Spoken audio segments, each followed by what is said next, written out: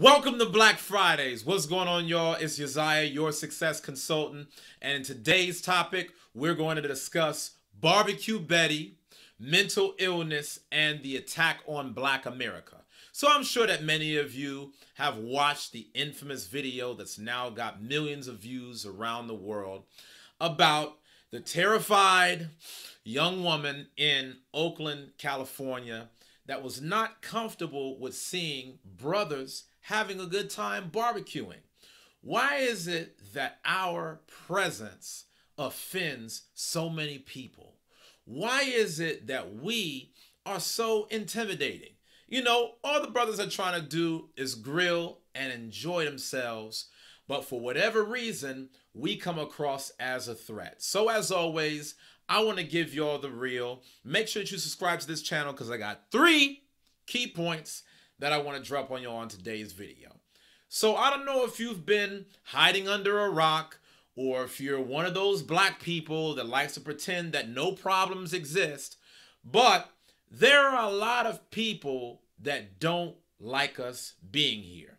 Okay, there's a lot of people that'll be like, oh, you got to go back to Africa, and oh, you know, this is our country and this and that. So much for the land of the free and the home of the brave. This society is filled with people that do not want to see us win, make it, or have a good time. And I'm not saying that everybody is out to get you. I'm not saying that everybody's trying to gun you down, but having a certain consciousness that you are a target in the society is very important, because if you go through life with blinders on, it's only but so long before you get that Negro wake-up call. Now, if y'all don't know what I'm talking about, y'all got to YouTube Paul Mooney's Negro wake-up call. All right? So, one of the things that always strikes me about these situations is that whenever it's a certain demographic of people that are stirring up issues within our country, you always tend to notice that there is a certain label and a certain title put on those issues. It always manages to be an issue of a mental illness. Have you ever noticed that? Like, you could see a brother do something like totally off the wall, going far left, and we don't go halfway as crazy as other folks do, but you quick to call us a thug, gangsters, hoodlums, a terror to society. But yet you've got people in this country that have caused more hell in the United States than half of the people all across the world that are being bombed relentlessly. And we never call them a terrorist. We never call them a threat to society. All we look back and say is, oh, poor person, poor Becky, look at their mental illness. Now, here's the question that I have, because I want to be a fair man. I understand that in a world and a country built on terrorism, it is possible that there are certain mental plagues that really gets the best of the average person in society. I could get with that. But here's my question. Why is it that we never get the benefit of the doubt as being regarded as going through the same mental illnesses, if not worse, considering the fact that we're the descendants of slaves that had to serve for hundreds of years in chattel slavery? How is it that the people that are the most privileged in a society, like, it's almost like when you even hear that title of mental illness, it almost comes across as though that is the blanket statement that is afforded to those who have the luxury of getting it with privilege, right? So you can't say too much about that person. Oh, it's mental illness. It couldn't just be that they hate your damn guts. It couldn't be that they're crazy as hell. It couldn't be that they are living a life where they cannot rationalize why they hate you so much. But for some reason, they do. So, hey, By virtue of your privilege, let's just slap on that mental illness blanket. I know brothers that have caught far more hell than other communities could ever think of, okay? And this is not to, cross compare and cross analyze. I'm just giving y'all the real deal as your success strategist, a voice, and a leader in our community. What we got to start doing is this, and this goes on both sides of the coin.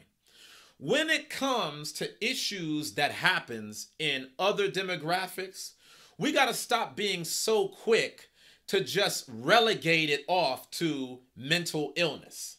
At some point, we got to just recognize that this is just how some folks are because that's how they are bred in this society.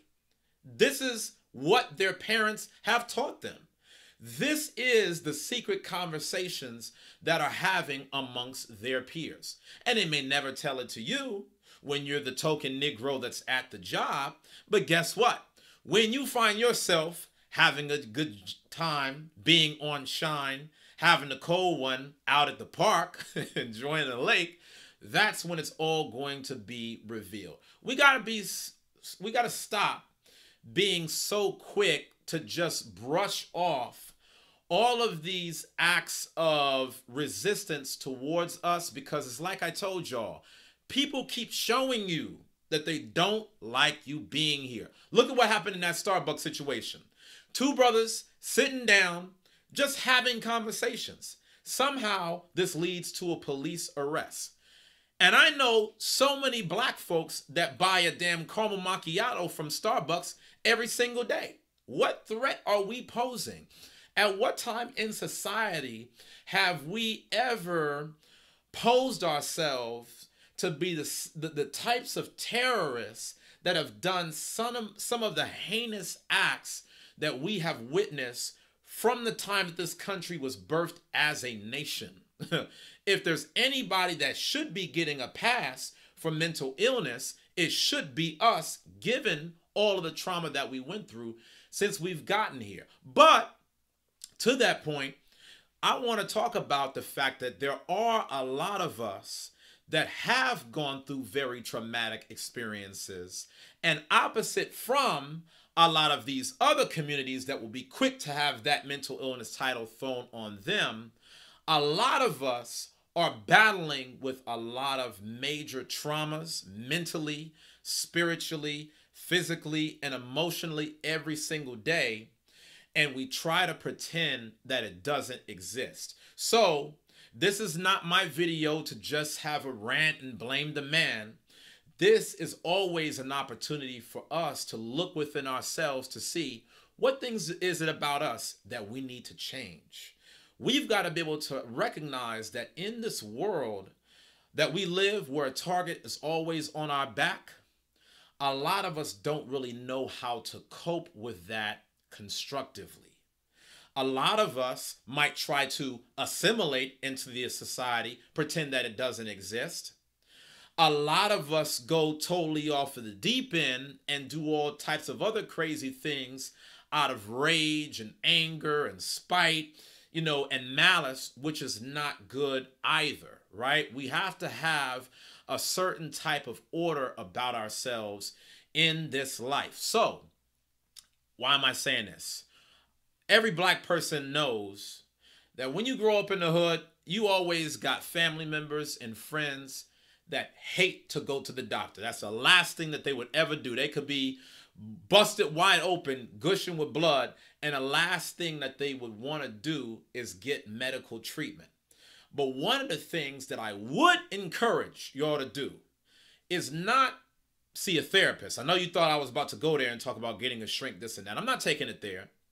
What I am saying is you got to recognize the fact that this society, especially as a black man in America, is stressful as hell. We are public enemy number one. And oftentimes you've got to act like you're blind to that just to be able to make it professionally. I understand what you're going through. And I went through that for many years in corporate America. That's a big reason why I decided to make the jump out. But you've got to have other level-headed brothers that you can talk to concerning this situation. You've got to be able to see this within yourself, and you cannot just let it fester there, okay? There's a favorite passage that I like to read in the Bible. It says, surely oppression maketh a wise man mad. But it also says in other verses, be ye angry and sin not. Let not the sun go down in your wrath. So, I'm saying all this to say, we at the end of the day got to be able to look out for ourselves. If we do not help each other, nobody else will. No one on the planet is more concerned with the mental trauma and the after effects of all the things that we've gone through than ourselves, those of us that are in Black America. You can't even blame other races half the time because they don't even know what it's like to go through what we go through. They don't come from that existence. So, at what point are we going to start looking at these situations, the Starbucks shooting, not the Starbucks shooting, Starbucks arrest? Damn, I'm so quick to watching shootings, it just rolls off the tongue because that's what we see on the news. This barbecue situation in Oakland, I mean, absolutely ridiculous. It's to the point where brothers can't even grill in broad daylight without people getting offended and thinking that it's a legitimate crime for Black people to enjoy the spoils of recreation. We got to look within ourselves and recognize that we've got to support each other on a much stronger level than we currently do. Because it's obvious, if you didn't figure this out during the Trump election, that there's a lot of people on this earth that don't give a damn about what you're thinking, how you're feeling, what's going on in your world. There may be some people that, may act as though they have that vested interest. And you might have some people that have a genuine concern. But we've got to be able to look out for ourselves.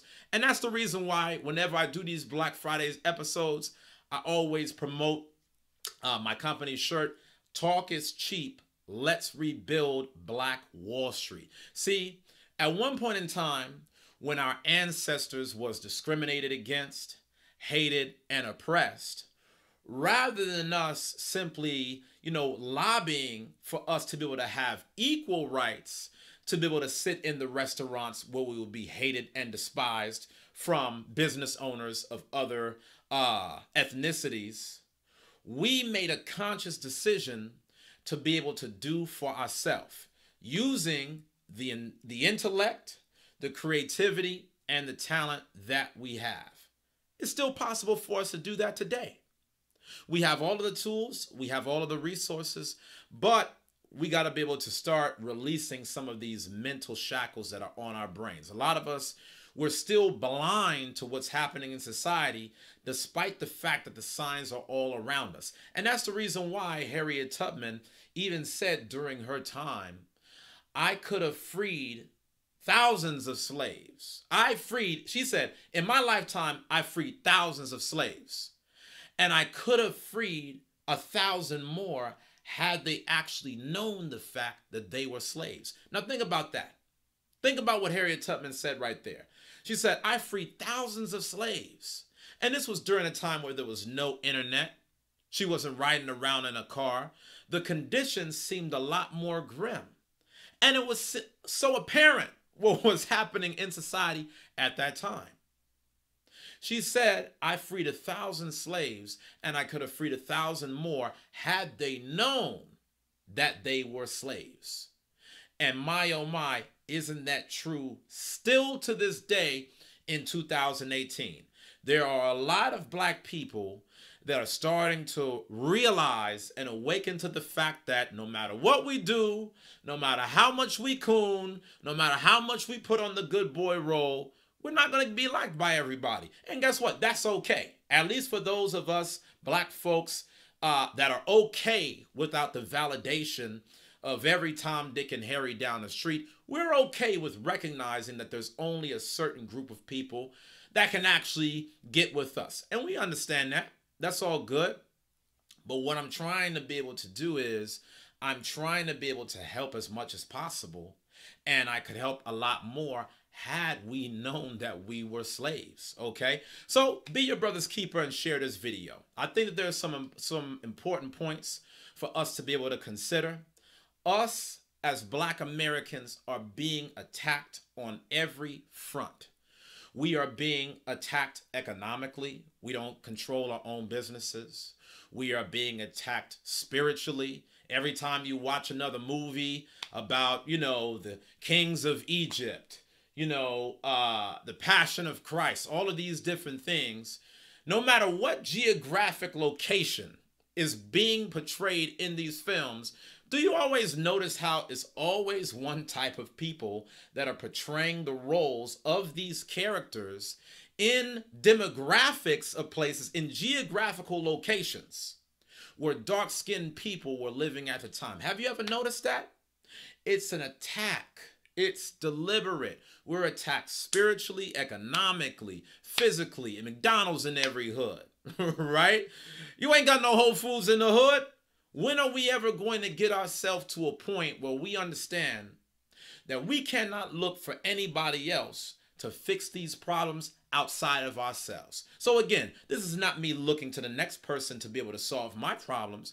This is me reaching out to my own people and saying, knowing that there's not another group in America that has known the hell that we have faced from the time that we've come here, being the largest recipients of mental illness and trauma in the world, when are we going to love ourselves enough to be able to do for ourselves? Or are we going to keep sitting around, waiting, Facebook activism typing, hoping that one day somebody will just hear our cry and everything will change at the drop of a dime? If you want to get something done in life, you got to do it yourself. And I am asking everybody that's within our community to take the time to consider how much better we could be collectively if we cleaned up our community, whether that was spiritually, physically, financially, emotionally. It's up to us to do. We've been doing this thing now for thousands of years, long before we got here. So be your brother's keeper. Share this video. Leave me a comment. Leave me a comment, and I want you to let me know two things. Number one, how do you feel that we are being attacked in society? How do you perceive the war that's being waged against us? Maybe you feel it in the academic system. There's not many Black professors, if you noticed, in college, especially with tenure. You might feel like war is being waged against us economically. We are not being taught how to be Black business owners. It could be in a number of ways. Whatever is specific to you, like whatever it is that you're witnessing in your personal life, I want to be able to get some insight on that. Even though I'm coming and doing these videos and I'm trying to be a voice of truth to my people, your experience in some ways could be different than mine. You may have a different vantage point. So leave me a comment. Let me know how you're feeling about the angles of the war that's being waged against us. But secondly, and most importantly, I want you to tell me what you plan to do constructively to be able to clean up our communities. So if you know that we're getting hit economically, does that mean that you're about to be a Black business owner? Does that mean that you're going to be somebody that's going to support a Black business? Does that mean that if you see that war is being waged against us with fatherless homes, are you going to take that extra step to play a mentor and father role to a fatherless child? I want you to let me know constructive ways about how you plan on cleaning up our community. I want to be able for us to show the world that we're not as big of a threat in violence as people think. We're not just this angry group of barbarians that we've been painted out to be in some of these thug movies to make us think that we don't have sense to be able to get ourselves together in a way that is legal, in a way that is professional, and in a way that's going to be able to change the world. So I want you to let me know what part you're going to play, and I'll see you on the next episode of Black Fridays. Take care.